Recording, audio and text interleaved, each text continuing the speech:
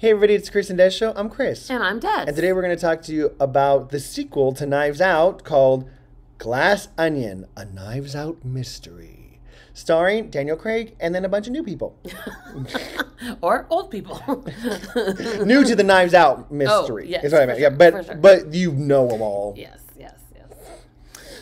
Okay, so... What do you think? Sorry. It's really okay. This movie is... The only thing that relates it to Knives Out is Daniel Craig.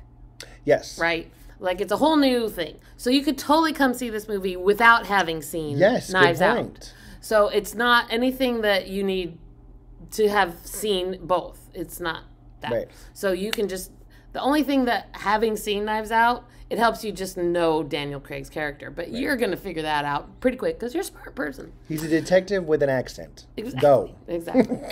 So this movie is kind of, like you were saying, it's an Elon Musk kind of burn. That's what everyone's saying about it.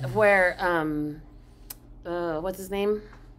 Edward Norton. Edward Norton is that character, and so he's a multi-cajillionaire, and he's got this island, and he's inviting all his friends onto the island to have a murder mystery, and then chaos ensues. And so that's the story, that's the premise. And it's what Knives Out started to be is just this huge ensemble movie of great actors. And that's just what this is, the same thing. It's just getting everybody together that you can, cameos all over the place, people that haven't been advertised come out of the woodwork in this movie. And it's so fun. And that part makes it fun. And the person... Oh, wait, go back to the people. Where's... what's her name? Kate Hudson is so hilarious. Yes, I really liked her in this one.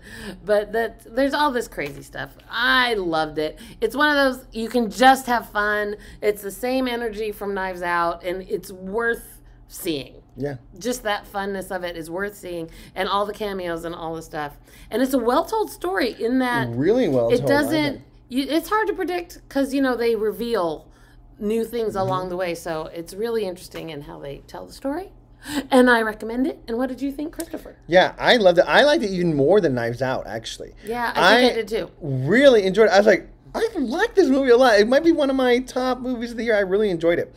I will say, I had the same problem. Des and I have talked about this before when we saw Dune. But once you're in a Marvel movie, I just have a hard time. I'm always like, oh no, Agatha is chasing Drax. Drax, Agatha's my... Call them by their Marvel names instead of... Wait, he's not Drax in this movie, and she's not Agatha. Wait, give me a second. And then, of course, there's the Hulk. There's Edward Norton, the Hulk, and wait, they're actual people. Hold on, I forgot about it. They're not just Marvel characters. But it is funny. But I love her. In Daniel Craig is... I just like him in this character. He could play this character... till the cows come home. Because he's so they can smart. keep he's making so these smart movies. in this movie. And Ryan Johnson, who is the writer and director and creator of these movies. He's great. Man, he is so smart. First of all, I loved his other movies like Looper, Star Wars: The Last Jedi, all those movies that he directed. He's so talented. But he's just a smart guy. And he knows how to make a movie that you want to enjoy. It's so enjoyable. It's smart and enjoyable at the same time. And a lot of times when something is trying to be super smart, it does not become enjoyable. And the whole cast is fantastic. This is such great actors. I do want to say, Janelle Monáe is such a good actress. She was a singer at first, when she came out of the scene, and some people gave her that. But I remember we watched Moonlight, and I was like, Des, Janelle Monáe. And then we saw Hidden Figures, it's like, Des, Janelle Monáe.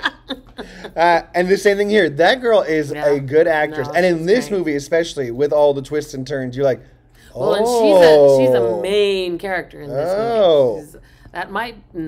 Yeah. She's a main character, and she does the whole shebang. She's so good. She's really good. And everybody, there's so many people in it as well, too. So it was just a really enjoyable murder mystery. And Des is right. It wasn't one of those murder mysteries where you're like, first 5 minutes, like, it was him. Yeah. No. It was like, okay. And it keeps twisting all the way through it, that's how...